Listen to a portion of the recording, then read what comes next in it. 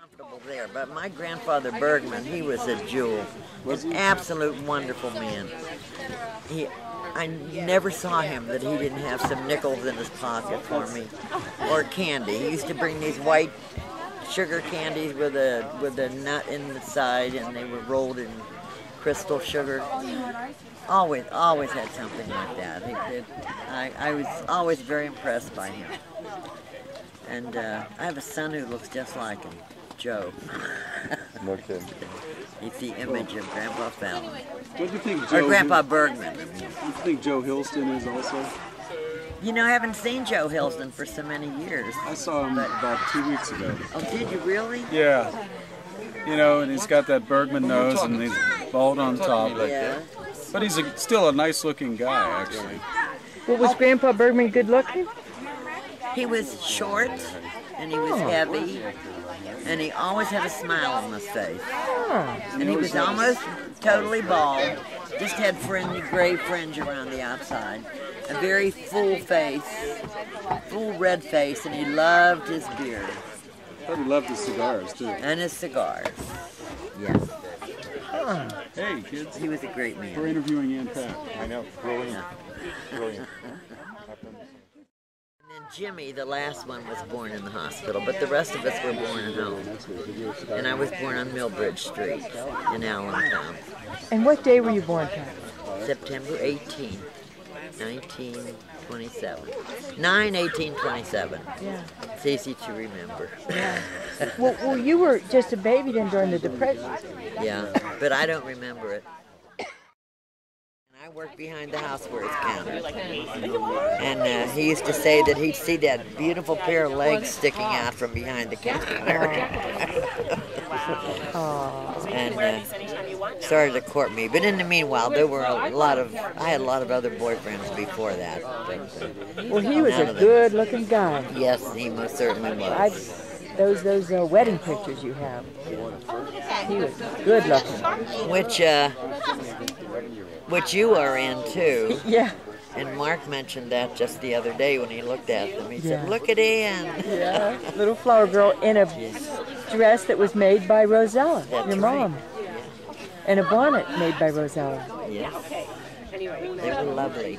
Tim mentioned it. Tim said he was 6 years old.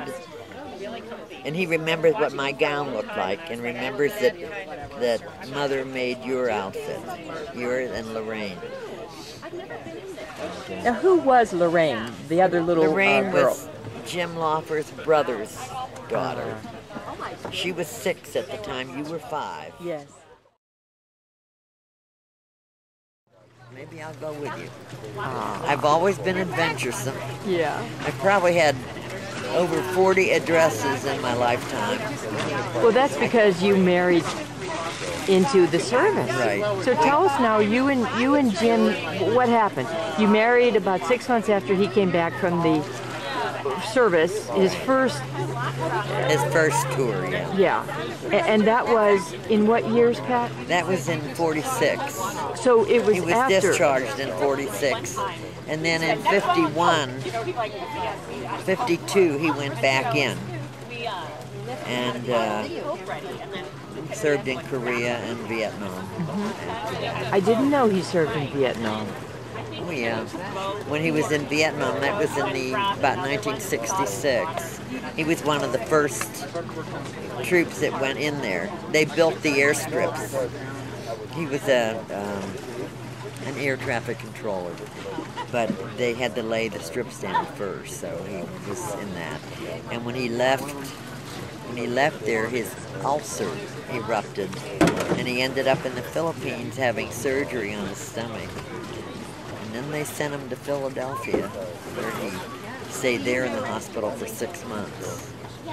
And then he served his rest of his time, and he retired in '69 in Pittsburgh. But during the time, from the time he was in the hospital till he retired, we stayed in Pittsburgh with children. But earlier, though, in your life, you traveled a lot as a military bride. Oh, yes. We spent 3 years in North Carolina, and then 3 years in Santa Ana, California, and then 3 years in Hawaii, 3 years in North Carolina again, and picked up a child along the way in every Yeah. So your firstborn then, Joe, where was he born? Joe and Jack were both born in Pittsburgh. And then Peggy was born in North Carolina. Paul was born in Honolulu. Mark was born back in North Carolina. Oh, Teresa was born in California. And then Paul in Honolulu and Mark back in North Carolina again. So they're from all over the country. Yes, yes. Now, during the time, all this time, you had what kind of contact with the rest of your family? With my dad, Tom, your mom, your dad? There was no email at the time. And phone calls were, you know, well, I used to phone Mother regularly. But with your dad, he would call me once in a while, and we would write letters back and forth. I don't think any of us ever, at least I never saved any of them. I moved so many times that every time I'd move, I'd throw out everything that I'd collected because it was a chore to keep carrying things around. Sure. And I often look back and wonder what became of different things that I had through the years. Now, did your mom and dad write to you? Yes, Mother did, not Dad. But Mother did.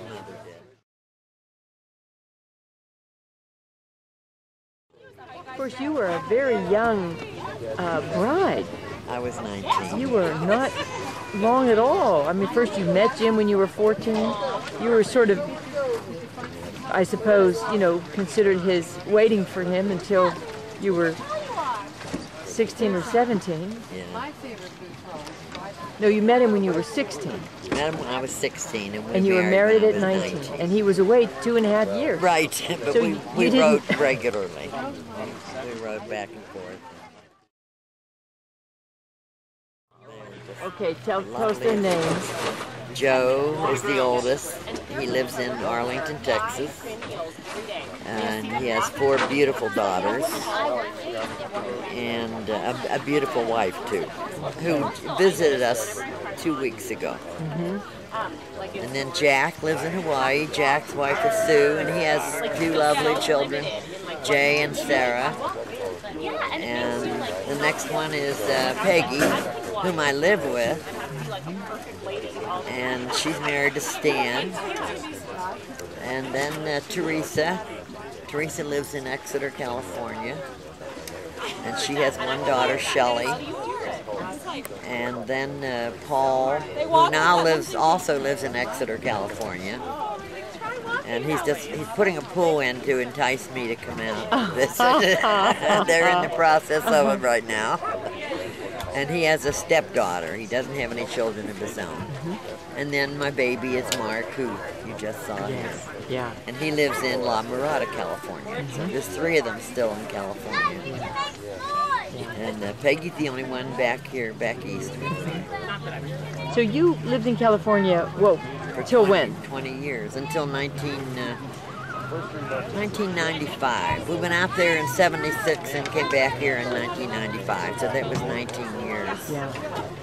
And I loved California, but I wanted to come back with Peggy. Yeah. Peggy left because of the earthquake, didn't she? The earthquake did some damage to their house, and it frightened her. And she said, she said, I'm thinking of moving back to Ohio. And I said, well, I think it's a great idea. Stan's mother was back here and wasn't well and was having a hard time taking care of herself. And I said, well, you know, if you feel that way, you should go. And she said, well, I'm not going to do it. And I said, why not? She said, I'm not going to go and leave you behind. She wouldn't leave without me. And I said, well, maybe I'll go with you. Mom. I did. And what kind of things did you and your mom do together when you were a married woman with children, living in Pittsburgh with your husband? Well, I used to take her shopping once or twice a week. Took her to Mass every Sunday. Was Grandpa, your dad, still alive? No. This was after he died in 1963. And when Mark was an infant, and we lived in North Carolina at the time. But when we moved back to Pittsburgh in '65, he was gone. So I would take her and have her for dinner regularly. Bring her over for cards. She loved to play cards. 500. She carried a deck of cards in her purse in case she could get a game.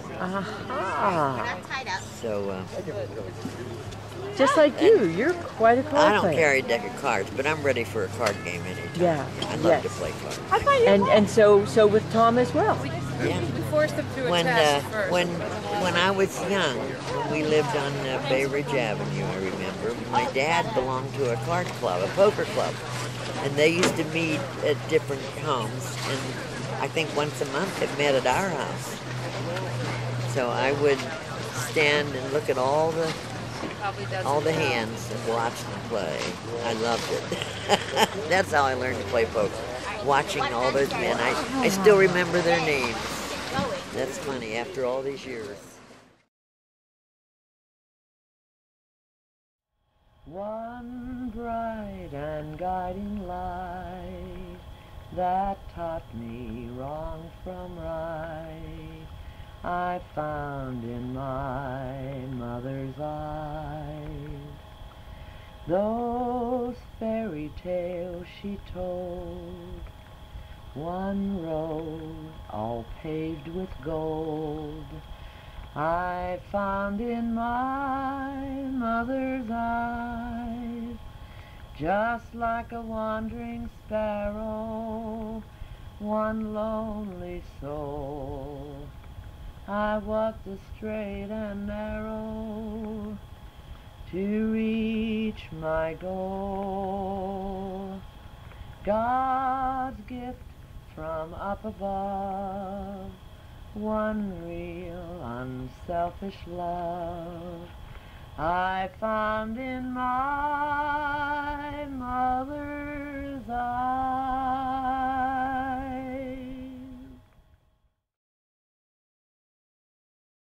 This is November 18th, 1969, and here they are, the Fallon sisters and their beautiful mother.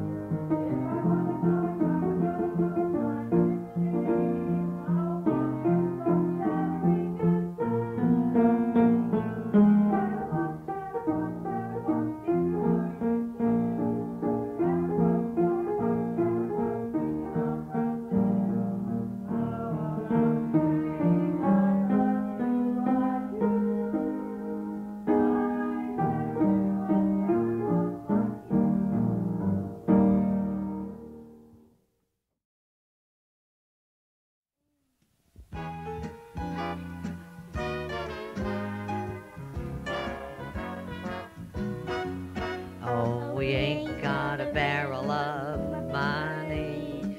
Maybe we're ragged and funny, but we'll travel along, singing a song, side by side. We don't know what's coming tomorrow. Maybe it's trouble and sorrow, but we'll travel the road, sharing our load, side by side. Through all kinds of weather, what if the sky should fall? Long as we're together, it doesn't matter at all. When they've all had their quarrels and parted, we'll be the same as we started, just traveling along. singing a song side by side. Oh, we ain't got a barrel of money, Maybe and funny, but we'll travel along, singing a song side by side. tomorrow. Maybe trouble or sorrow, but we'll travel along, Singing a song side by side. through all kinds of weather. But if the sky should fall, long as we're together, it doesn't matter at all.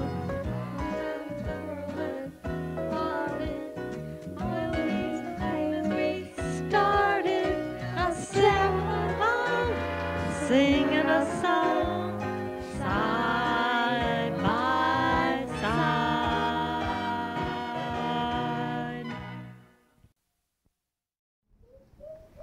By mere to shame, please let me explain. By mere to shame means that you're grand. By mere to shame, again I'll explain. It means you're the fairest in the land. I could say Bella, Bella, even say wunderbar. Each language only helps me tell you how grand you are. I've tried to explain by mere to shame. So kiss me and say you understand. I could say Bella, Bella, even say wunderbar. Each language only helps me tell you how grand you are. I've tried to explain by mere to shame. So kiss me and say you'll understand. So kiss me and say you understand.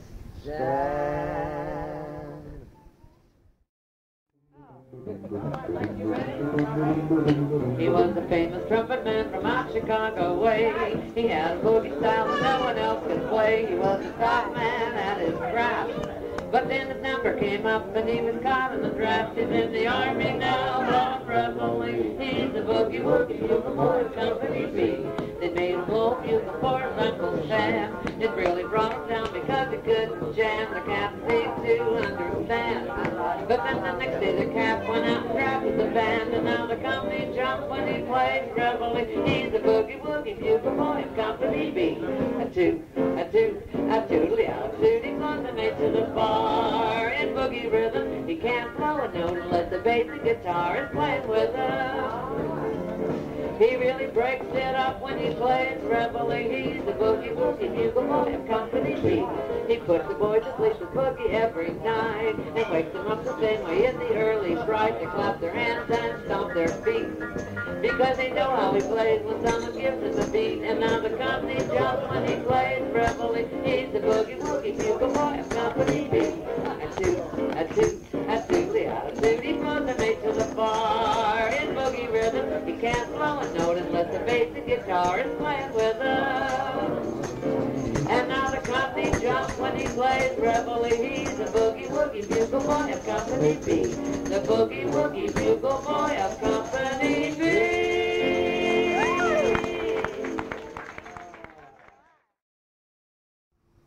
Now we're going to have Shelley and Grandma sing a song we really like. This is February 12th, 1983. On the road again, just can't wait to get on the road again. The life I love is making music with my friends, and I can't wait to get on the road again. On the road again, going places that I've never been, seeing things that I may never see again, and I can't wait to get on the road again. On the road again, like a band of gypsies, we go down the highway.